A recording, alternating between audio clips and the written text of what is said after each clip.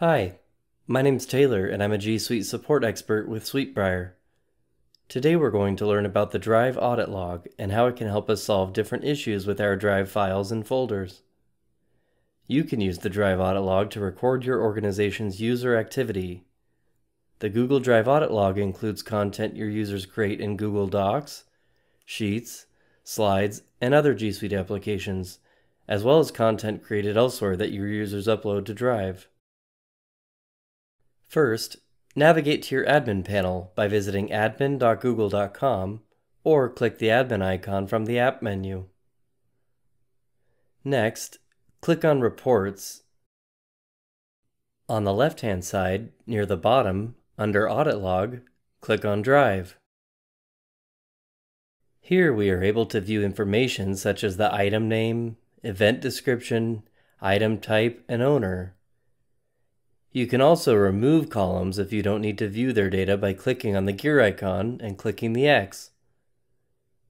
Additionally, you can add a column by clicking the drop-down and selecting which column you'd like to view. When I click Save, I see that a new column was added. To really leverage the power of the Drive audit log, use a filter to narrow down your search. Click Add a Filter. You'll then see the different parameters by which you can search. For example, I'll select Item Type and select Google Sheets. The log will then only display sheets that have been created in my organization. I can also search by item name. Say you're unable to track down a file, but you know it had the word Welcome in its title. You can search by item name, so I'll type in the word, and what will be returned are any items that contain the word Welcome. And from right here in the audit log, I can open the document.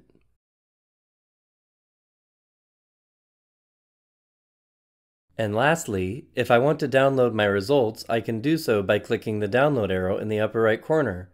I can choose currently selected columns or all columns. I can also choose to download as a Google Sheet or CSV. And that's it. You're now ready to start using the Drive audit log to troubleshoot files and folders in your organization. Please note that the Drive audit log is not available for the G Suite Basics SKU, and also that data is only retained for 6 months. Thank you for watching.